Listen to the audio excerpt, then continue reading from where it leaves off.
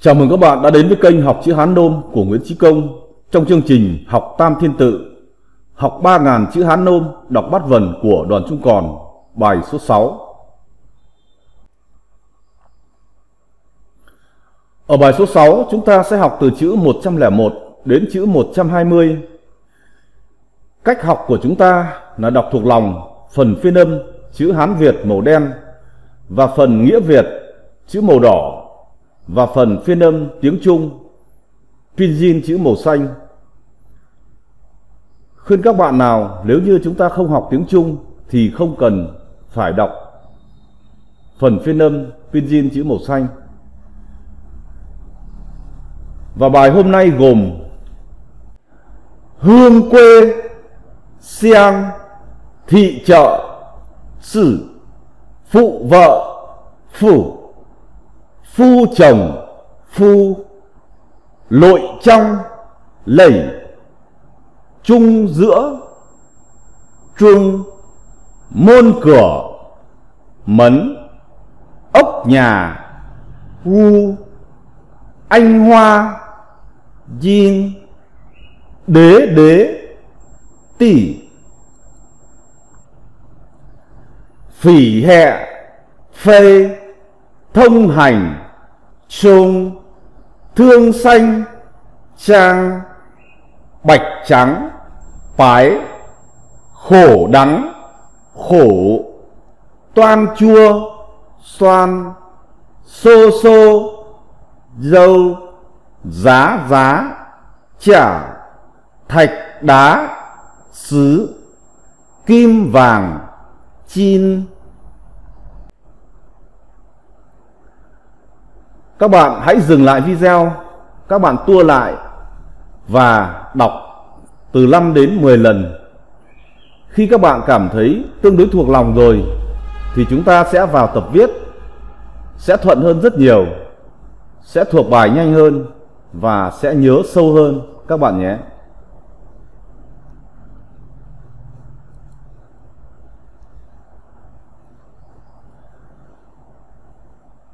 Chữ 101, chữ hương, âm Hán Việt đọc là hương, còn có âm đọc khác là hưởng, là hướng. Nghĩa Việt là làng, là thôn quê, là nông thôn, là quê hương. Chữ hương tổng có 11 nét. Về phần lục thư, chữ hương thuộc chữ hình thanh kiêm hội ý. Phiên âm tiếng Trung đọc là xiang. Âm nôm, chữ này không có âm nôm.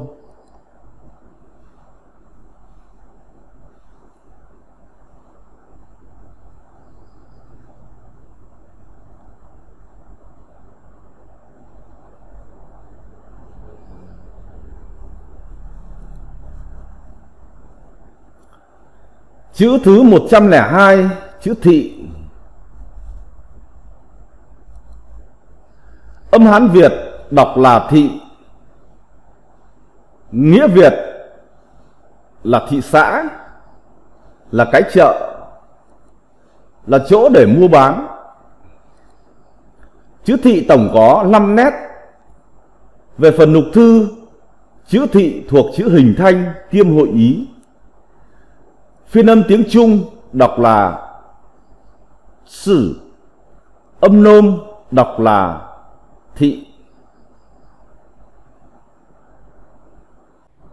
Chữ 103, chữ phụ. Âm Hán Việt đọc là phụ.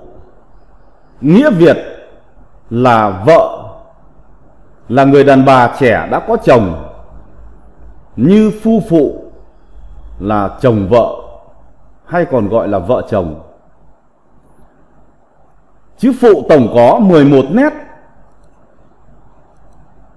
Về phần lục thư, chữ phụ thuộc chữ hình thanh kiêm hội ý.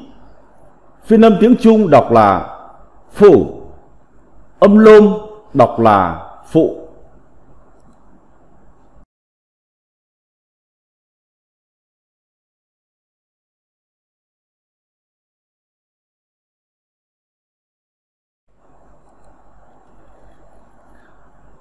Chữ 104, chữ phu. Âm Hán Việt đọc là phu, còn có âm đọc khác là phù. Nghĩa Việt là chồng, là người đàn ông, như trượng phu có nghĩa là đàn ông, là con trai thành liên. Chữ phu tổng có 4 nét. Về phần lục thư, chữ phu thuộc chữ tượng hình. Phiên âm tiếng Trung đọc là phu. Âm nôm đọc là phu.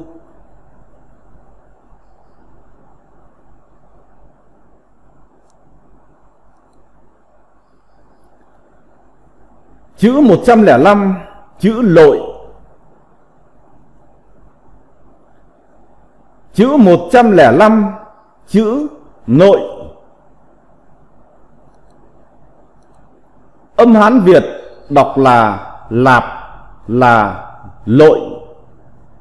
Nghĩa Việt là bên trong. Chữ lội tổng có 4 nét. Về phần lục thư, chữ nội thuộc chữ hội Ý. Phiên âm tiếng Trung đọc là lẩy. Âm nôm đọc là nòi, là lồi, là lụi.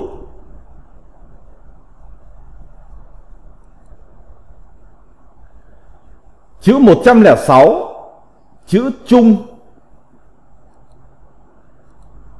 Âm Hán Việt đọc là trung, là chúng. Nghĩa Việt là ở giữa, là chỗ giữa. Như trung ương là chỗ giữa, ý nói chỗ quan trọng nhất. Hay như cư trung là ở giữa. Về phần lục thư, chữ trung thuộc chữ chỉ sự. Phiên âm tiếng Trung đọc là trung. Âm nôm đọc là đúng, là trong, là chung, là chuông.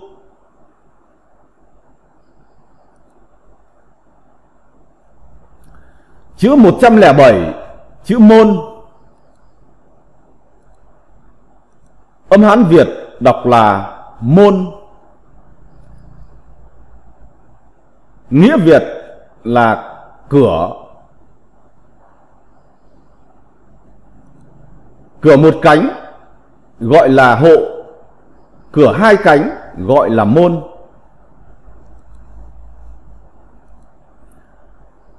Chữ môn tổng có 8 nét. Về phần lục thư, chữ môn thuộc chữ tượng hình. Phiên âm tiếng Trung đọc là mấn. Âm nôm đọc là mon, là môn. Chữ 108, chữ ốc. Âm Hán Việt đọc là ốc. Nghĩa Việt là nhà ở. Như mao ốc có nghĩa là nhà tranh.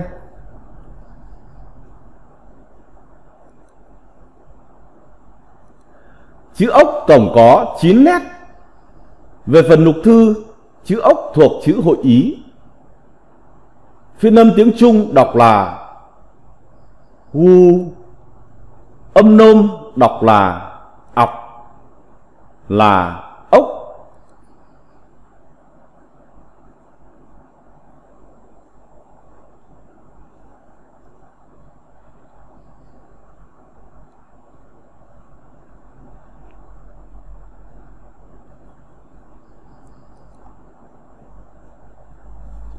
Chữ 109, chữ anh. Âm Hán Việt đọc là anh. Nghĩa Việt là hoa, là người tài năng xuất chúng. Như anh hùng hay anh hào hay anh kiệt. Chữ anh tổng có 8 nét. Về phần lục thư, chữ anh thuộc chữ hình thanh.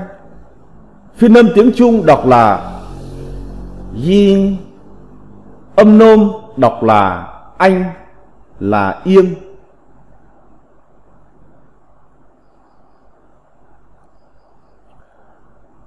Chữ 110, chữ đế. Âm Hán Việt đọc là đế. Nghĩa Việt là vua, là quân chủ, là hoàng đế.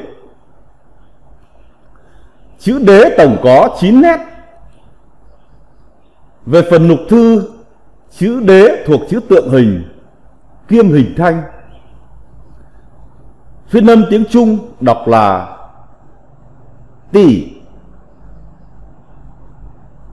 Âm lôm đọc là đấy, là đê, là đí, là đó.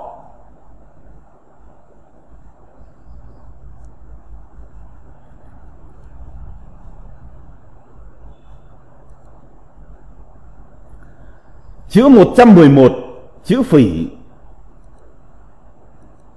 Âm Hán Việt đọc là phỉ, còn có âm đọc khác là phi. Nghĩa Việt là rau phỉ, loại rau cải có củ, thường gọi là củ cải. Chữ phỉ tổng có 11 nét. Về phần lục thư, chữ phỉ thuộc chữ hình thanh. Phiên âm tiếng Trung đọc là phây, âm nôm đọc là phi.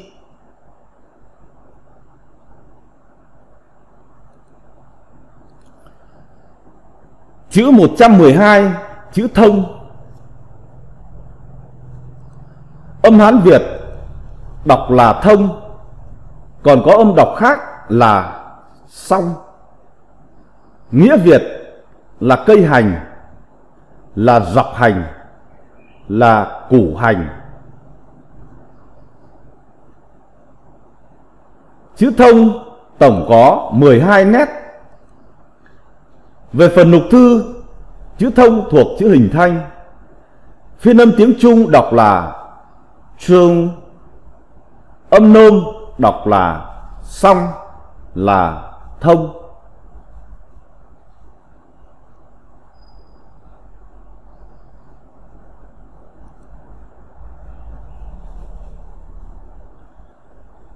Chữ 113, chữ thương.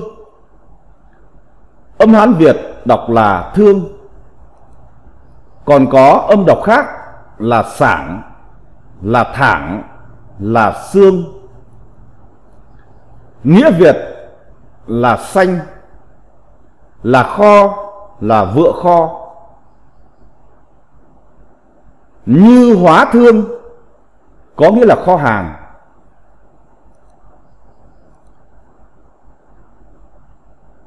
Hay diêm thương là vựa muối.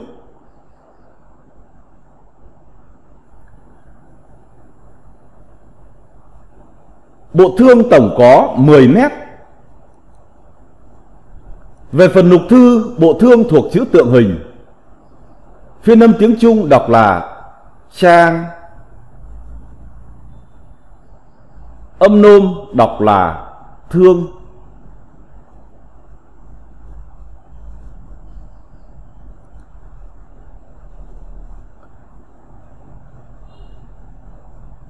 Chữ 114, chữ bạch. Âm Hán Việt đọc là bạch. Nghĩa Việt là màu trắng. Trong ngũ hành, màu trắng đại biểu cho kim, thuộc về hướng Tây. Đối với 4 mùa trong năm, đó là mùa thu. Chữ bạch tổng có 5 nét. Về phần lục thư, chữ bạch thuộc chữ tượng hình. Phiên âm tiếng Trung đọc là pái. Âm nôm đọc là bạc. là bạch.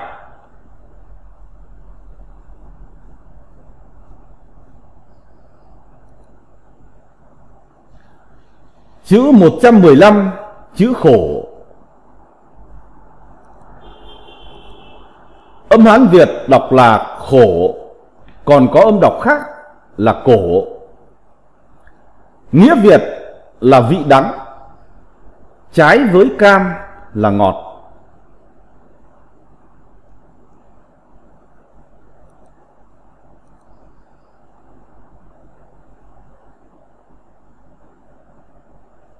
Chữ khổ còn có ý nghĩa là khổ cực, là chịu đựng vất vả, cực nhọc, như khổ tâm, cô nghệ.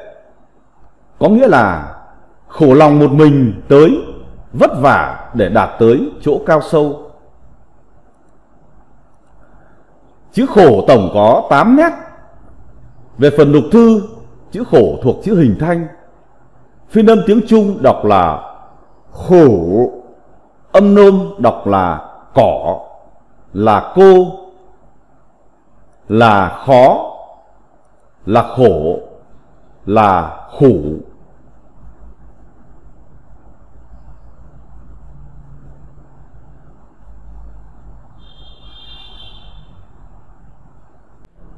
Chữ 116, chữ toan. Âm Hán Việt đọc là toan. Nghĩa Việt là vị chua, như toan mai là mơ chua.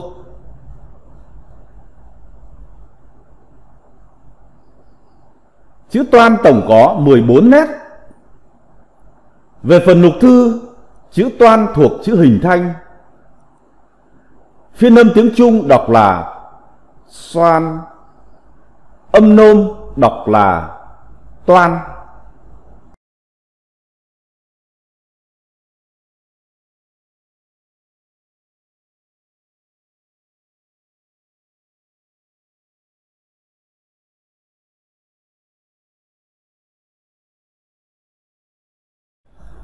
Chữ 117, chữ xô.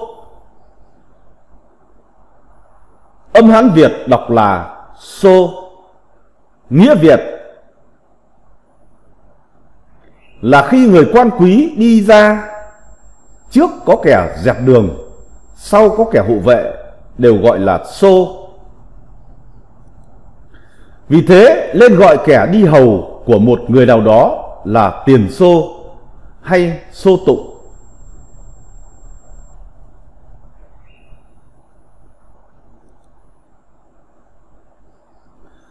Chữ xô tổng có 20 nét. Về phần lục thư, chữ xô thuộc chữ hình thanh. Phiên âm tiếng Trung đọc là dâu, âm nôm đọc là xô.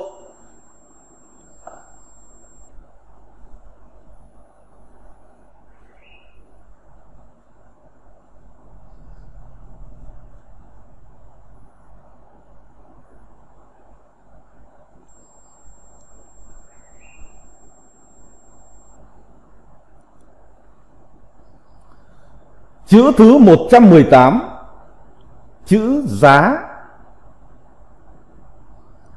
Âm Hán Việt đọc là giá. Nghĩa Việt là giá, là ngày xưa vua xuất hành có chia ra đại giá và pháp giá.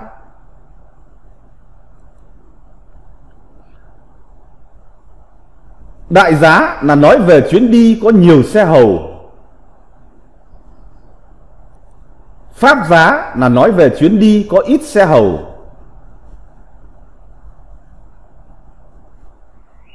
Song đều gọi tắt là giá. Vì thế nên gọi sự việc vua xuất hành là giá.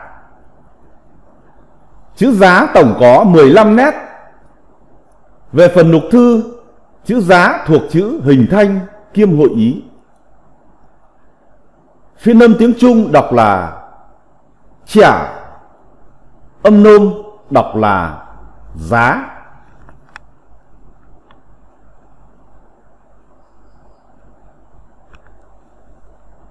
Chữ 119, chữ thạch. Âm Hán Việt đọc là thạch. Còn có âm đọc khác là đạ. Nghĩa Việt là đá. Như hoa cương thạch có nghĩa là đá hoa cương. Chữ thạch tổng có 5 nét. Về phần lục thư, chữ thạch thuộc chữ tượng hình. Phiên âm tiếng Trung đọc là sứ. Âm nôm đọc là đán, là thạch.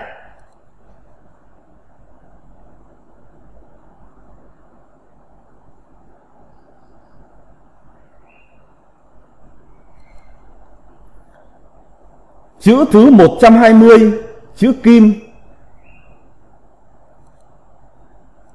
Âm Hán Việt đọc là kim. Nghĩa Việt là vàng, là tiền, là kim loại.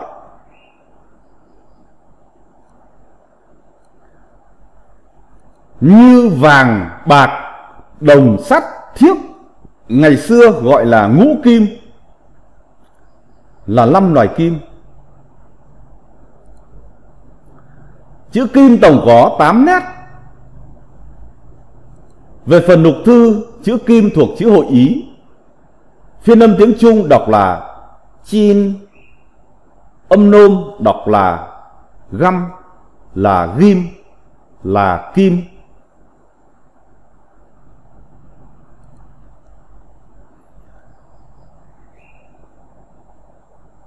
Đến đây chúng ta đã viết hết 20 chữ của bài.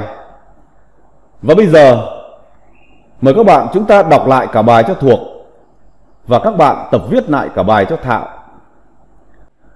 Hương quê, xiang, thị chợ, sử, phụ vợ, phủ, phu chồng, phu, lội trong, lẩy, trung giữa, trung, môn cửa, mấn, ốc nhà, hu, anh hoa, yin, đế đế, tỷ, phỉ hẹ, phê, thông hành, trung, thương xanh, trang, bạch trắng, phái, khổ đắng, khổ, toan chua, xoan, xô xô, dâu, giá giá, chả, thạch đá, sứ, kim vàng, chin.